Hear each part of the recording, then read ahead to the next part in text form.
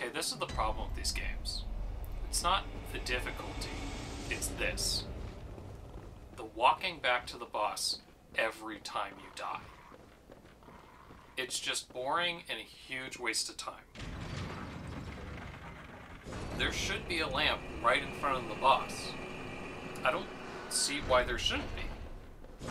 It's not like the boss is easier if there's a checkpoint right in front of it. If anything, it's better. Like in Hotline Miami, when you die, press R to restart. Instantly, get back in there. Just keep fighting that boss, and if it's too difficult for you, well then just turn around and grind on all the enemies you had to fight to get here. But no. They want you to go through it all over again, past all the goddamn enemies.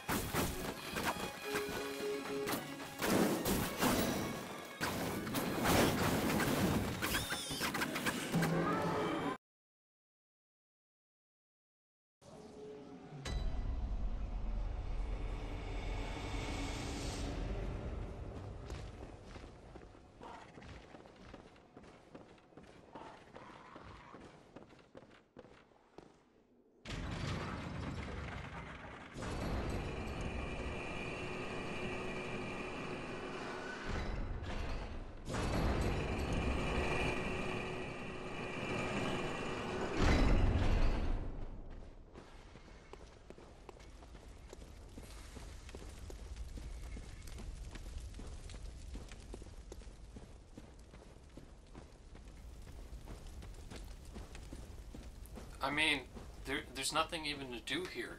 You can just walk past all the enemies. And yeah, that's technically the trick. Just walk past all the enemies. But even then, there's two problems here. One, you're still walking past all the enemies. You still have to do all this walking, which you don't need to do.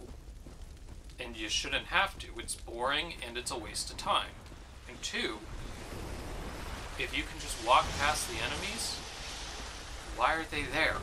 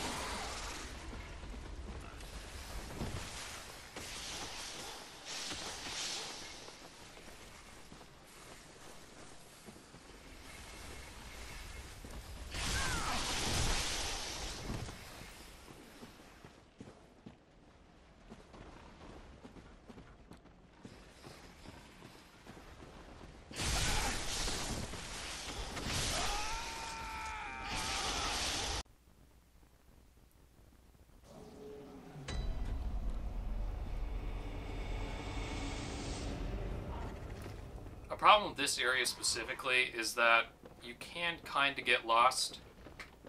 Like, I took a wrong turn and ended up dying. I'm dying on the way to the boss I've already reached, which is just a pain in the ass.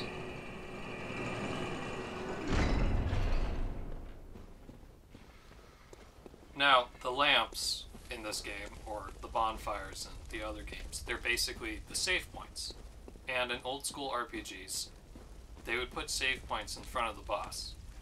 And that was usually all you needed to get hyped for the boss, because you would see it and think, oh, the dungeon's almost over, I'm about to fight, they're giving me a respite, just in case this boss is difficult and I'm stuck at him.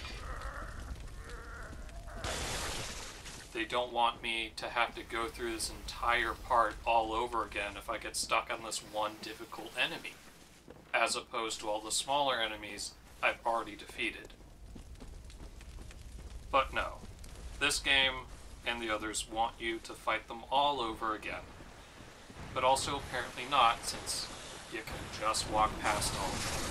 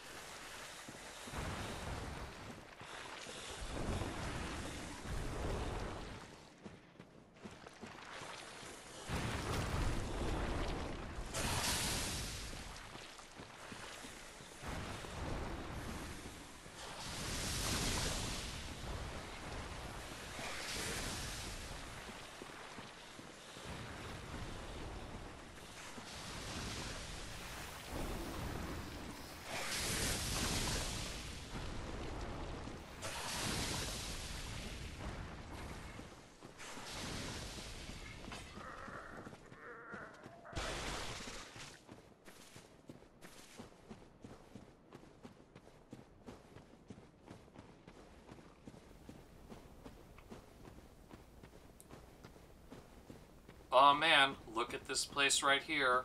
Look how nice it is. This big open area that's completely absent of enemies, right in front of the boss door.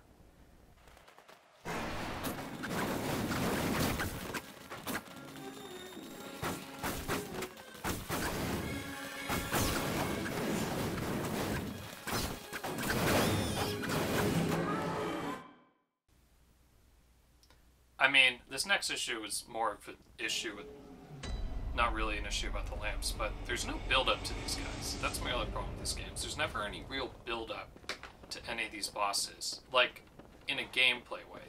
Sometimes there's narrative-wise, like with Gwen, but gameplay-wise, not really. Like,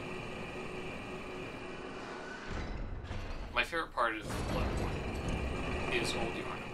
Because there's that guy on the Gatling gun, and throughout the half of the level, when you're leading up to him, he's shooting you with his Gatling gun, and he's yelling things at you. He's antagonizing you. He's building a relationship with the player, which means it's way more satisfying when you finally get to him. And like every other boss in this game, he's difficult. Now, these guys, the Shadow of Yharnam, just 3 dudes that pop out of nowhere and, like, gangbang you. Like, what are they? Like, they just show up. I don't care about fighting this guy. The best games, in my opinion, at least best directed, always have villains that antagonize the player and build relationships, so that the player cares when they finally face him. Because if you don't care, then it's not fun. You're not engaged. I don't care about fighting these 3 guys. And I really don't care about all the enemies I already defeated on the way to them. Which is why I just walk past them. Because they're no longer a bit of gameplay for me to experience.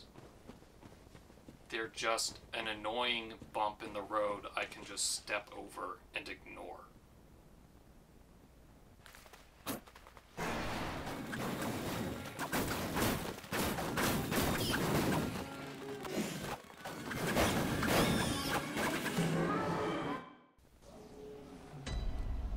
And if a game makes you want to ignore it, that's basically the death of it.